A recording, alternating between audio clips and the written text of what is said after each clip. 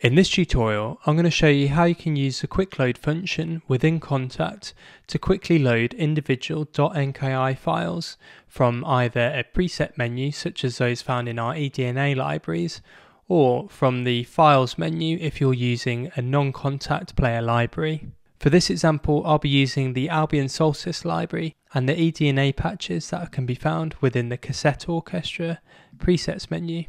To start with, we need to open the Quick Load menu from the Options tab here.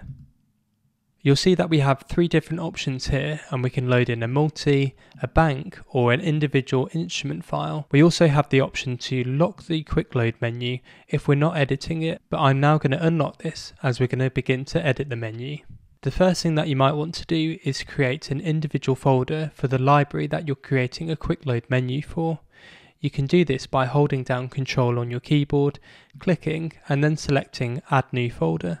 I'm going to label this Solstice as we're going to be using just Albion Solstice in this demonstration. The next thing that you might want to do is create subcategories that help you find the individual instrument that you need depending on what genre you're composing for. One way you might do this is by giving them certain star numbers like 1 star, 2 star, etc. Or what I like to do is to give them specific timbre names to help me organise the presets via timbre.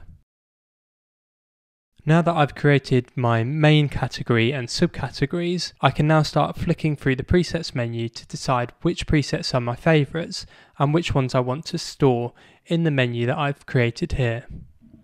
To load one of the presets, simply drag and drop into the Kontakt window or double click on the preset name. We can then play with each preset to figure out whether we like it and whether we're going to put it in our menu.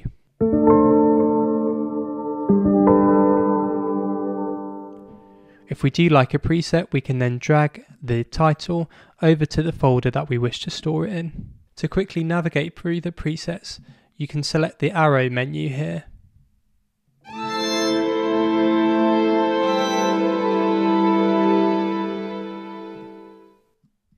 Or we can skip to any preset we like in the menu and then just drag and drop and replace the current loaded file.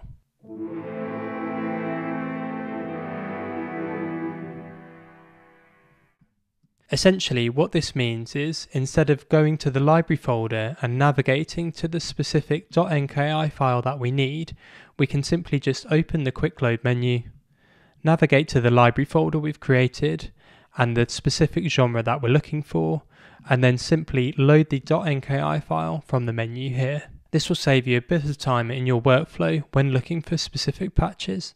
Thanks for watching Spitfire Clips. Let us know if it was too long, too short, too fast or too slow in the comments down below.